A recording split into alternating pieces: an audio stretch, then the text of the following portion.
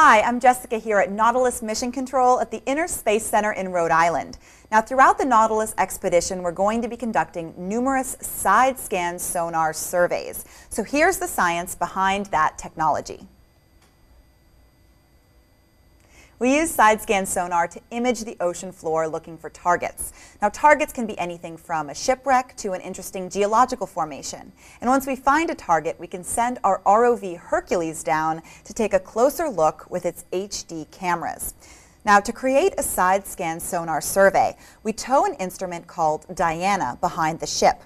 Diana has special transducers on both sides, and they send out pings of sound to the sea floor.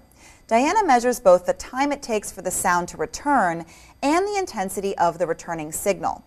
This combination gives us a picture of both what the sea floor looks like and if there are any objects resting on the sea floor. Now, Diana's data has two bars in it. The top bar shows a higher frequency scan, which gives greater detail but covers less area.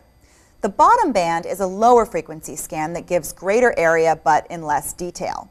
And the black space you see in the middle shows Diana's blind spot. She can't map anything that is directly below her. When we come across an object on the seafloor, it appears in Diana's data as an area of lighter or darker orange, and it often has what appears to be a dark shadow. The shadow is an indication of the object's elevation off of the ocean floor. Now, one thing that we often see in the data are scars created by trawling nets used for fishing. These are depressions that usually appear as dark, straight lines on the readout. We can also occasionally come across shipwrecks on the seafloor.